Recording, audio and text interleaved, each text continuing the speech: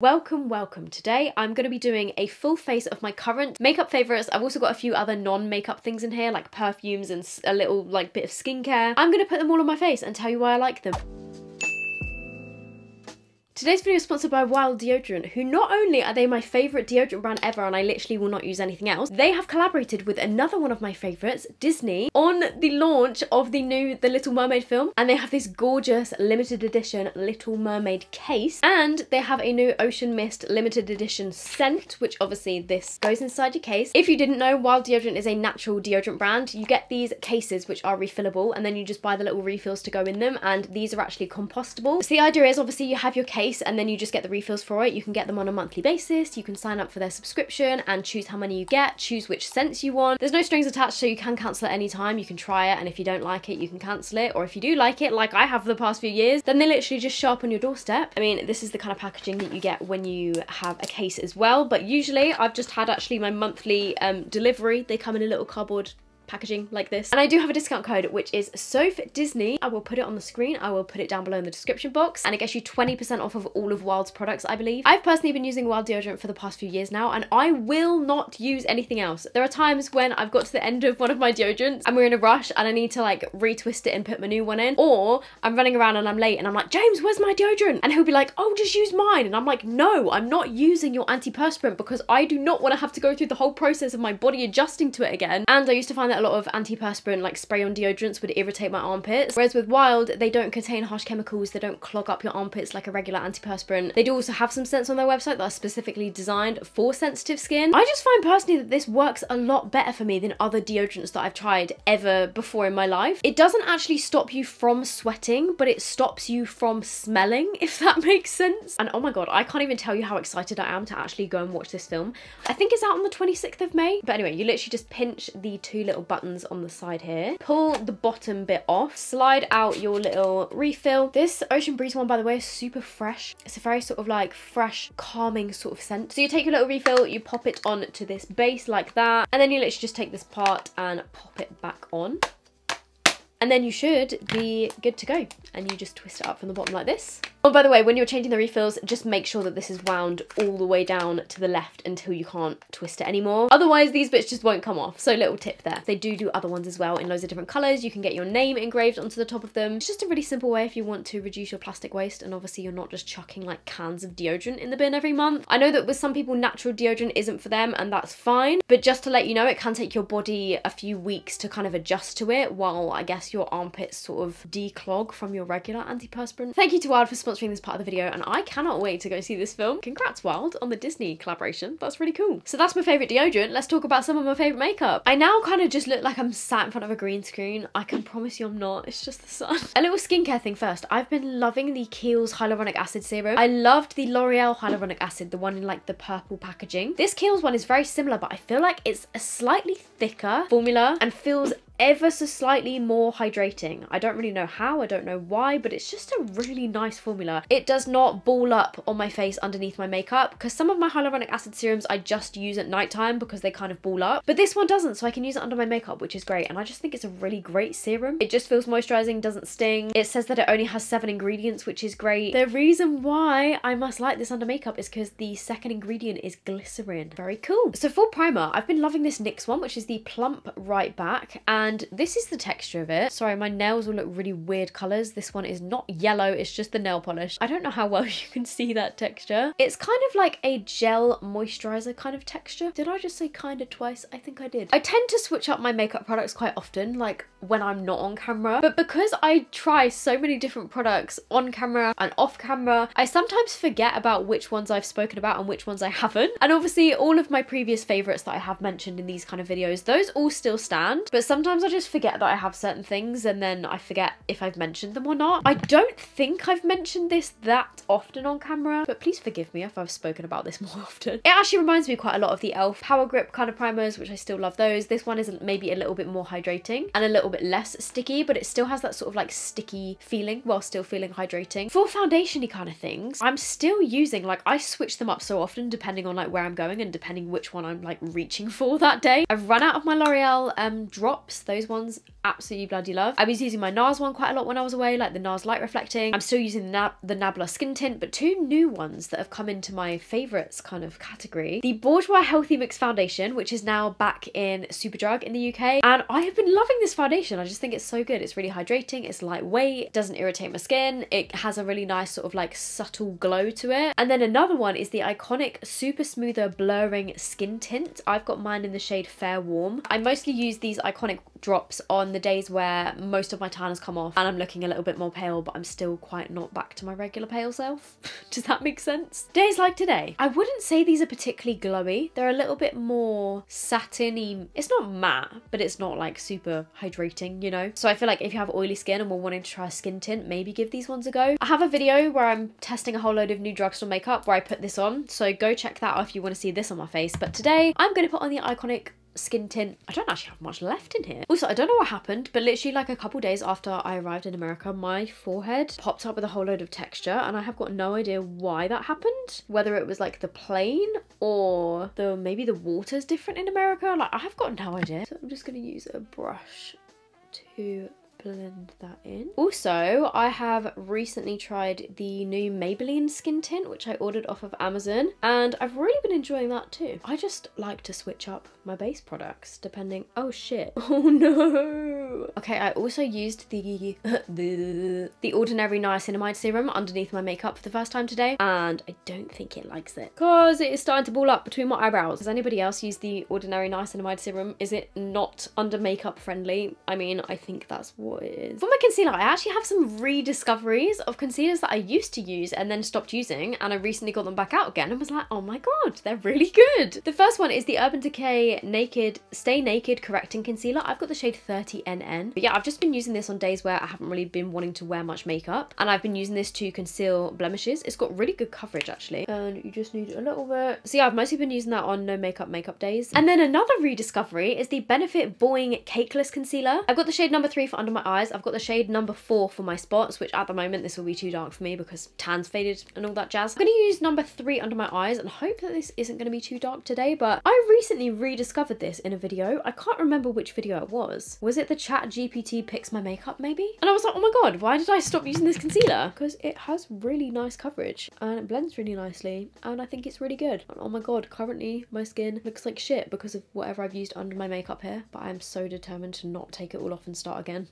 Yeah, I'm gonna have to go take off my makeup, aren't I? Can you see how badly it's like coming off here and balled up? I'm gonna go start again, but get back to this point and I will see you. Wait, why am I even bothering to blend? I'll be right back. Okay, I'm back. I've redone everything without that serum underneath and it's looking perfectly fine. Gotta say, with this product, I put this in a video of products that I didn't like. And then from that video, I was like, you know what? It's actually really good for nose contour. And I have been picking up this Fenty stick in the shade Amber Suede purely just to contour my nose because it's a really good shade for that and it looks really natural, and I don't really use it on the rest of my face, but just for my nose. I mean, that's kind of a waste of a product, and like I wouldn't repurchase it just to do my nose, if that makes sense. I don't know. You know what? I am going to put a little bit on my cheeks, but I find that on my cheeks it just ends up looking a little bit muddy and it's a bit more difficult to blend. But because it's a little bit more of like a stiff product, it works really well on your nose. Then for my cheeks, since I did that like testing makeup hacks kind of video where I mixed a liquid highlighter with liquid blush, this has been my favourite cheek combo. However, the Rare Beauty blush in Happy, we all know about that. So one that I don't think I've mentioned as like a favourite of mine is the P. Louise Cheek of It in the shade Peach of My Heart. This was one of those things that I got roped into buying off of TikTok shop and I actually really like it. The only thing is though, I can't seem to get this to go back down, so it does make a little bit of a mess, and like there's so much that's all like in the lid, but it's not the end of the world, I suppose. Give it a squeeze and then, oh shit, I didn't blend out that contour.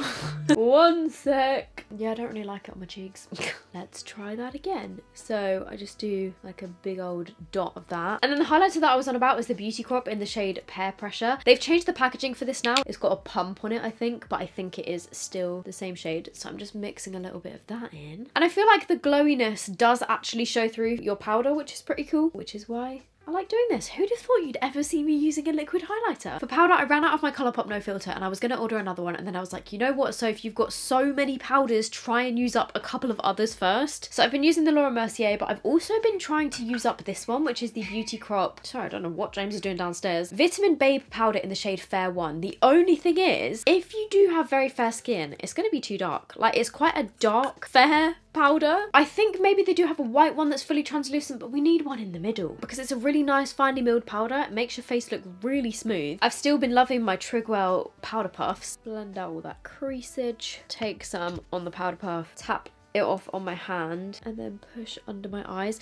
I don't know if it's because it oxidizes slightly. Like, I can't quite figure out what it is, but I feel like it just makes my face overall look darker. Like, when you first put it on, it looks really bright, but then I don't know, does it get darker or am I just delusional? I'm not sure. I just think that when I'm at my palest, like, I can't use this. It just makes me look a little bit orange. I don't know if you can see, there's still like a tiny bit of glow that comes through that powder from the liquid highlight, which is cool. Then my little secret weapon is the Maybelline Superstay powder foundation. And wait, that's not the shade I've been using. I've been telling everyone that the one that I was using was shade 5. It's actually shade 3. This is shade 5. I mean, I have both. I also have shade 10, which is my shade for when I'm tanned. Shade 5 is a tiny bit more pink than shade 3. But you can see I'm starting to get a little dent in this. The main thing that I've been using this for, which is an absolute slay, is taking some of this powder, taking a tiny bit on the end of my Trigwell, and anywhere where I need extra coverage, like, can you see? I've got a little scar here. Literally just take it, dab it on, blend it in, and it just disguises most things. You can also use this to kind of like, I guess, carve out your contour, add any extra coverage, but I mostly use this to add extra coverage onto blemishes. It's so good for that, and actually even more natural looking if you just take like a little brush and dip it in and just dab a little bit on. I did post a TikTok about this. It's just a great little powder if you have any areas where you need extra coverage. I have no new favorite powder bronzer, so let me just do that quickly. Let me know down below though, what is your, or maybe like your top 5 or top 3, what are your favorite products at the moment? Because mine change so often. There are some classic favorites that I feel like I will have for the rest of my life, and I'm constantly trying to find things that are better than those. But yeah, I switch up my products in my daily life quite often, and half of them I forget to bloody show you on camera, and half of them I forget that I've mentioned them about 50 times. Now this I have definitely mentioned, and I'm scared to open it up because it is shattered into a million pieces, and I have not had time to repair it since coming back from being away. But this is the Rare Beauty highlighter in the shade Mesmerize. I will be repressing this. I use this more as a blush or like a blush topper, but the formula of these highlighters is stunning. They are just so fragile. Like, I didn't even take it away with me. So if you have one of these, just be super, super, super careful with it. I have got a YouTube short video on how I repaired my other shades of these. I do actually have a backup as well, but I don't want to crack open the backup yet because there's still so much usable product in this, you know? And oh my God, I love it on my nose. Like, look how gorgeous. And oh my God, since I used this Refi brow thing, I mean, to be fair, I've only had this for a few weeks, but I've used it pretty much every day since I bought this. I've got the shade Medium Brown. It's their brow tint gel. And at first I was bashing this because I was like, why is the applicator so weird? Like, why has it got this ball on the end of it? Didn't get it. Then saw a video saying that apparently the reason it has this ball is to get the maximum amount of product into your eyebrows, but without getting it on your skin. And I was like, oh, there's no way that that would work. Oh my God, I say that, I've literally just got it on my skin. Let me zoom you in. To be fair, I did just back comb it through my brows. You're probably not supposed to do that. Like, oh my God, I did just get it on my skin. That doesn't usually happen though. Like, if you just apply it normally without like rushing it backwards. Found myself reaching for this pretty much every day, and I really like it. It just deposits a little bit of tint into your eyebrows, but not too much, and it does keep them there as well. Like, they seem to stay in place all day. I like it, and I think it's a good shade as well. I like how it sort of makes them look separated. It's not my favorite brow gel that I've ever used, but I do actually really like it. I think mostly just because I really like the color of it. It's like a nice kind of cool toned brown. Also really been enjoying this Nude Sticks one again, which I seem to dip in and out of. The Brew Boost Brow Boost and Set Gel in extra large, which I believe was a Kathleen Lights collaboration. Was it not? Maybe it was, maybe it wasn't. Really like that one as well. Don't know where I've put my next brow pen, but obviously that is still my favorite. You will know when something overtakes that, because I think it will be never. Something that I'm just going to put on because my lips are looking a bit crusty and dry, yum, is a lip balm, which is super random, that I've been really enjoying. And the name of this, like, why did MAC call them this? They are called the MAC Squirt plumping gloss sticks. I don't know. And they come in loads of weird colours like blue, black, green, hot pink. So this looks like it's going to be hot pink, but then you actually put it on, you twist it up like this. You can't twist it back down, which is the only thing that's slightly annoying. But oh my god, it smells like a MAC lipstick, but then it has this sort of like minty cooling sensation, and it's like ever so slightly plumping, but not like painful plumping, like a nice cool sensation, you know. But oh my god, such a nice tinted lip balm. I'll show you the colour. So can you see it's just like a sheer wash, but then by the time we've done this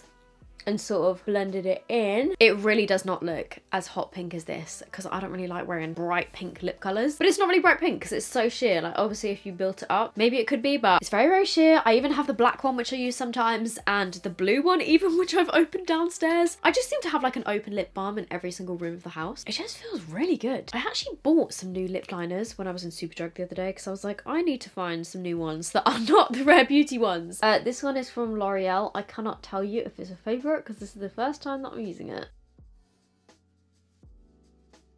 In the shade CN Sunset. For eyeshadow this month, I've not been wearing that amount of like crazy eyeshadow. I have been reaching for this a couple of times, which is the Jordana Tisha Neutrals palette, but I've just mostly been using this, to be honest, like to go for the sort of darker brown shades to just add on the outer corners, or to put like one of these shades kind of through my crease. It's a really nice matte neutrals palette. It has pretty much every single shade in there that you could need for like a matte eye look, which is nice. Not particularly colourful and crazy and interesting, but it's nice. They blend really nicely as well. But one thing that I do want to say is that I've been loving like colourful eyeliners, gems, stuff that's simple to do and like not too much, but also looks like you've made a lot of effort. And oh my god, the Glisten Cosmetics Chroma Flick liners. I've used these in a video. I think it was my ChatGPT Pick My Makeup one. They have quite a few different shades of these, and each one of them is like a duochrome or multi-chrome. So this one in particular is called Peacock. It's like a bluey green. I was like, you know what, let's do something mermaidy. So I'm going to use this one today. I'm just going to go for these kind of swirly patterns, which is something that I've not really done before, but I'm literally just gonna take a stab at it and see what happens. It's just the coolest colour. I mean, I know this is not exactly the most wearable everyday look, but I just wanted to